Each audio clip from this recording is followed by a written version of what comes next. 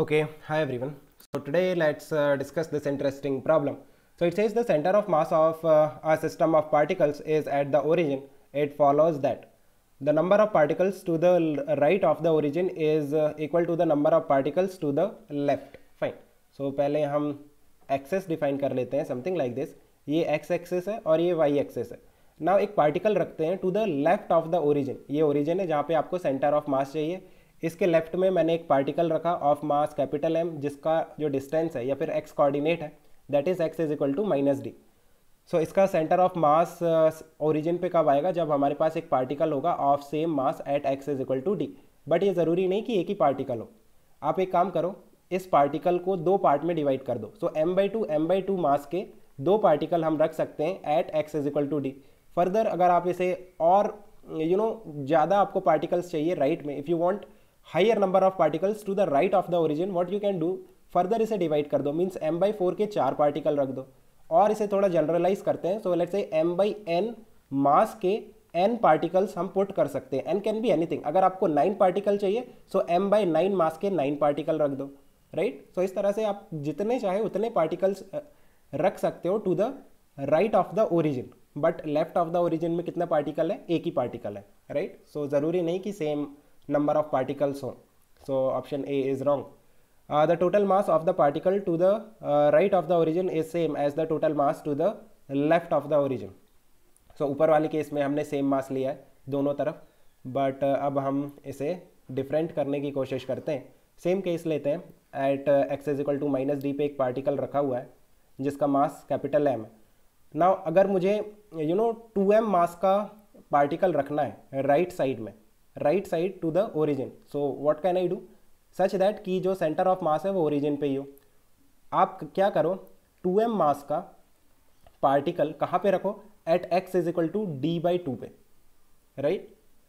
इस तरह से आप देखो इस सिस्टम का जो सेंटर ऑफ मास होगा that will be at the origin. अगर मैं कहता हूँ मुझे m/2 का रखना है, ये पार्टिकल छोड़ो, अब मैं कहता हूँ m/2 का रखना है तो कहाँ पे रखेंगे? 2d पे. आप एक काम करो, m/2 मास का पार्टिकल कहाँ पे रख दो? x is equal to 2d पे. तो अभी भी सेंटर ऑफ मास कहाँ पे आएगा? ओरिजिन पे. अब इसे थोड़ा जनरलाइज करते हैं. व्हाट वी कैन से कि we can put a particle of mass m/n at a distance x is equal to n into d, है ना. अब देखो राइट में कितना है? राइट में आप देखो m/n है. Means n can be anything. n can be 2 3 4 5. Means right side में आपके पास जो मास है that is lesser than the mass to the left of the origin. Left में कितना है? m. राइट में कुछ भी हो सकता है, m/2 m/3. n का वैल्यू जैसे जैसे आप वेरी करोगे. अगर आपको हायर मास चाहिए राइट में दैट इज ऑल्सो पॉसिबल, है ना. n can be fraction also. Means n can be 1/2 also. So I think it's clear.